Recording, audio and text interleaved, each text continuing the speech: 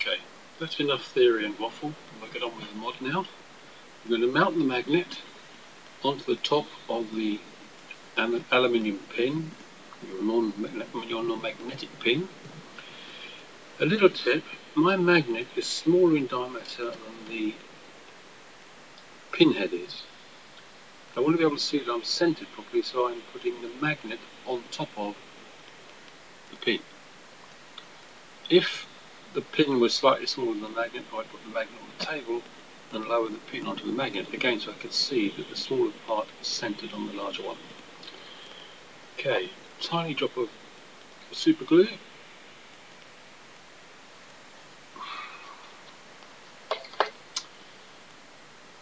Magnet held on a piece of super glue. I can see all around it, and I can change my glasses so I can see what the hell's going on.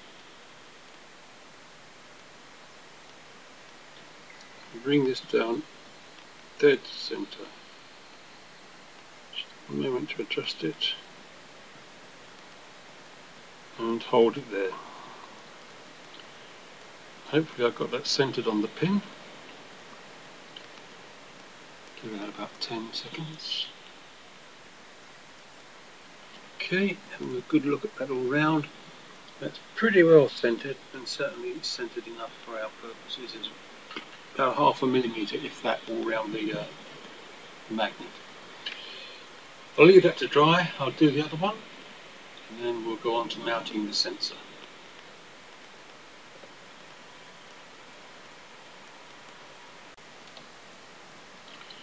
Okay, this part is probably going to suffer from a little bit of lack of focus, but the magnet on its mounting pin is going to go into the end of this axis of the elevator, and when I offer it up to the hole that is actually already there, it's very small.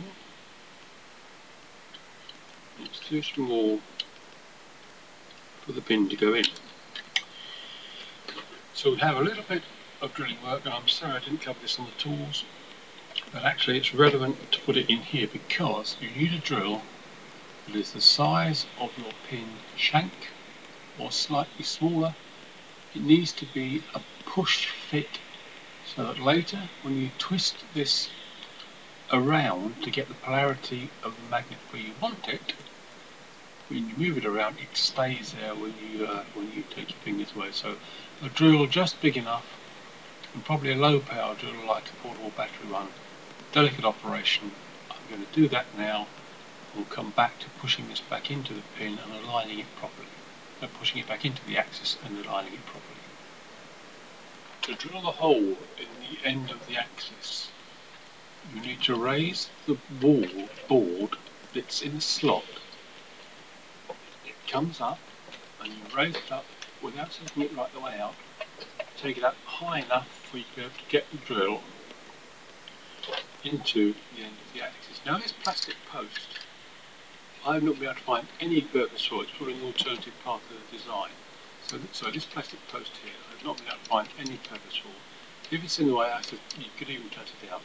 But as long as you can get to the end of the axis, it's a tricky job getting it up high enough to clear that post and get your drill in. It can be done, but you may want to cut this post off, but drill just enough length for the shank, very gently, and then while you've got it out, you may as well mount this into the axis, push it down firmly, and align it so that the dot is across this direction here, so you've got the neutral point pointing outwards towards where the sensor will be. But I now have the magnet mounted in that axis. And you probably can't see, but I've left a 2mm gap between the magnet, never mind the pin, but the bottom of the magnet and the plastic. So there's a little 2mm gap here. That is so that this magnet sits out far enough to be sitting under the sensor head when we mount that. And that's what we're going to look at next. Okay, let's look now at how we mount the hall sensor. This little baby here. If you recall, one face has the vertical edges chamfered, that's the detecting face. The other face is simply flat across. We're looking at mounting so we can detect on the chamfered edge face. We take our sensor and we take the mounting board or the mounting moulding, which used to have the board on it, and you can see here that what I've done is I've mounted the device detecting face downward. Now what I've had to do, and you'll have to do with a sharp knife, you need to cut out this piece of the wall, this hole here. Okay? You need to do that because A, the sensor won't be close enough to the magnet which is going to sit underneath it. The magnet will sit here, edge on to the sensor, and will rotate. As you spin the axis, it will rotate in front of the device. And he drops a pin.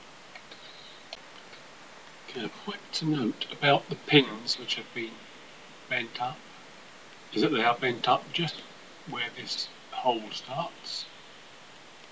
And to bend them, you just need to estimate that distance back, how far you need to bend them. Grip the device away from the package and bend up against the pliers. Don't try to bend in any way that might put pressure on the plastic moulding in the joint. Then, to locate the device, you put it face down into the hole that you cut out of the moulding. You can see it just drops into the gap because it's laying on the pins, not on the plastic body. And then you press down your little sausage of blue tack to hold the pins in place. Finally, we're going to remount the potentiometer board that we took off, having removed the plastic block that sat on top which the joystick probe went into. We push that down on top of the device, make sure the slider is over the device itself, and then tighten the end screws to hold the board down. Just remember to slide the clip round, like so, and like so.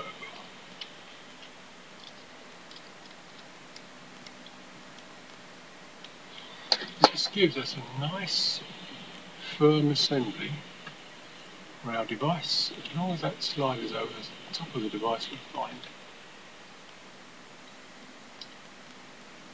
And that's the mounting assembly for the hall sensor. So now offer up that assembly.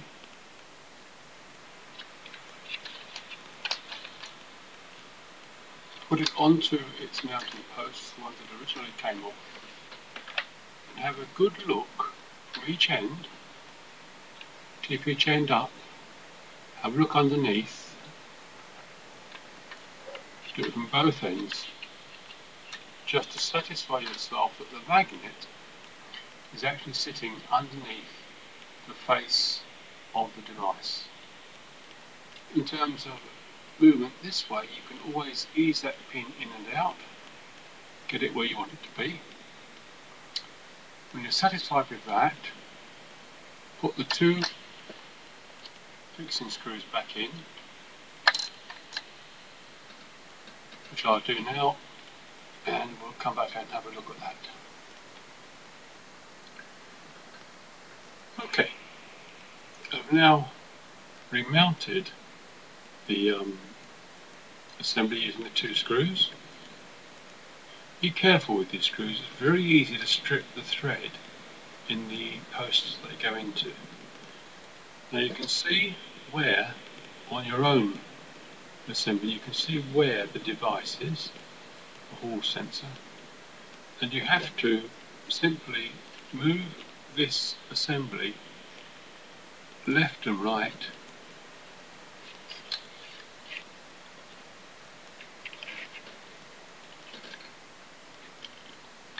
to make sure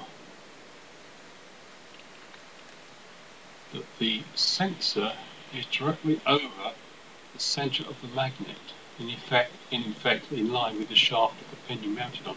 You want it all to be centred up. No point in me trying to show you too much detail here. You have to use your eyes in a good light and make sure the sensor is directly over the centre of the magnet disc. Okay, we're ready now to be soldering these wires back on or onto the leads of the sensor.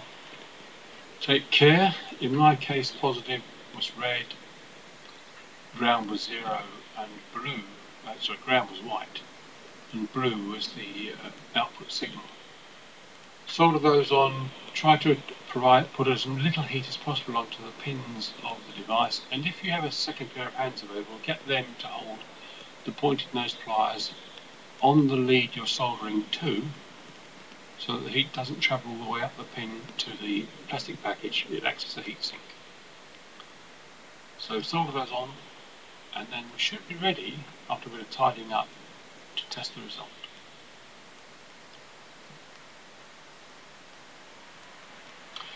Well, the wires have been soldered on. Taking the wires away, and I'll just pin them down with a proper blue tack to keep everything nice and tidy. I've added a piece of blue tack at the back here because on mine the screw threads are more or less stripped for these two screws. They don't grip very tightly, and I've jammed some blue tack into the hole at the back there. I may still need to move this whole assembly sideways slightly to centre it, but we're going to look at that next. I'm now going to bravely plug it in and see how it looks in the Windows calibrator. Okay, done that now, and I've also modified the aileron module in exactly the same way. I tried taking screenshots of the calibrator, but then of course it wouldn't mean anything unless you could see the stick moving, so I'm doing it the other way around. I'm going to operate the stick and describe what I'm seeing in the calibrator. I didn't get a perfect result, but I've got a very much improved one. So if you remember, the aileron action before would get to about here, and that would be the end of the output signal. So you're working with just this angle for sensitivity. It now goes just short, just that last little bit. So you've got control over that range, just missing, over that range, just missing the last little bit. It's the same the other side, comes all the way over, just misses this last little bit. But for the rest of it, you've got control over that range, virtually the entire range. It's the same with the elevator, again not a perfect result. On the aileron, by the way, I put a plastic shim under the mounting module for the sensor just to move it slightly further away from the magnet to give me slightly better response to movement.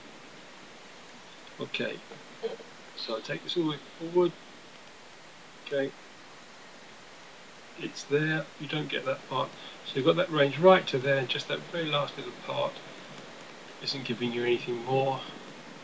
And the same back here, this last little bit isn't giving you any more. You've now got virtually the entire range of the stick to work with, instead of, as it was before, just about that much.